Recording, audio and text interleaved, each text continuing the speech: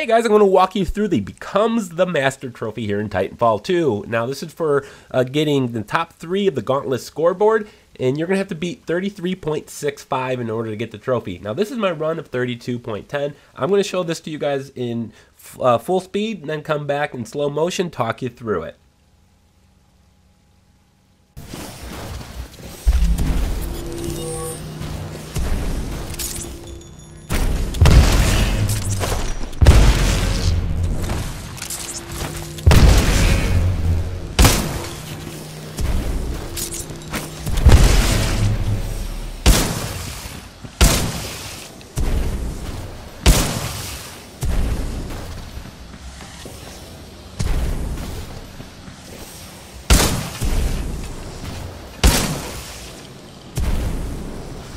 So there you go, 32.10, that earns the Becomes the Master trophy. Now let's go ahead and take a look at this kind of in slow motion.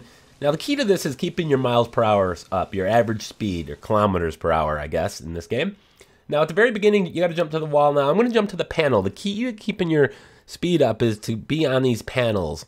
And so I'm going to jump to the first part of it here before the bend, and then I'm going to jump, and it's going to actually give me a boost, an acceleration, to the second half. Now I'm going to jump to this center circle thing. Now once I'm up here, I'm going to prepare a grenade, and then I'm using the arc grenades. I'm actually using the EVA 8 auto shotgun as well. So as I'm jumping off, I'm throwing the grenade, aiming for that center guy right there, and then doing a double jump to get me forward.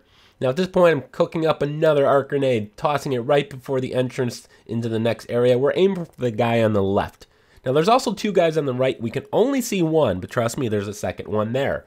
So I'm going to slide, and I'm actually starting my slide early. For some reason, you can slide from pretty far back and helps you keep your speed. So I'm going to throw another arc grenade right behind that guy against the wall. Took care of 2 guys. Jumping up on the panel here. Again, these are key to keeping your speed up. Now I'm going to jump over to the left side, but first we have to shoot this guy down here. And now I'm going to jump over to the left side, prepare another arc grenade. It's going to be the last grenade we use. So now that we're here on the left side with the panel, and then I'm going to throw the grenade and kind of jump back over to the right. And then I'm going to have to jump back over to the left. You can't maintain a single wall run very long, so you're going to have to kind of go left and right here. Now as I'm coming around this corner, I'm shooting that first guy, and there's another guy behind him in the distance. We're going to shoot him before we jump over to the right panel over here. We're going to try to get up as high as we can, and we want to get to the top corner. As we get to the corner, I'm going to shoot this guy down here and then jump up as far as I can and high as I can on the left panel here. We want to try to get as high as you can, and we want to make the turn around here. Making the corner here is going to allow us to jump into the final section a little easier. So once I have that, I have a clear line of sight to this panel here. We're going to aim for the top one. I'm actually going to be a little high, but that's okay.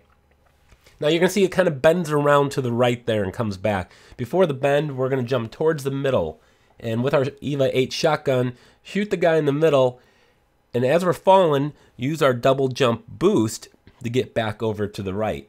Once on the wall, shoot this last guy right here. Now we're going to use a set of double jumps to get to the finish. So we're going to jump, and then as we get kind of to the bottom of our jump, we're going to jump again and give us a little push forward.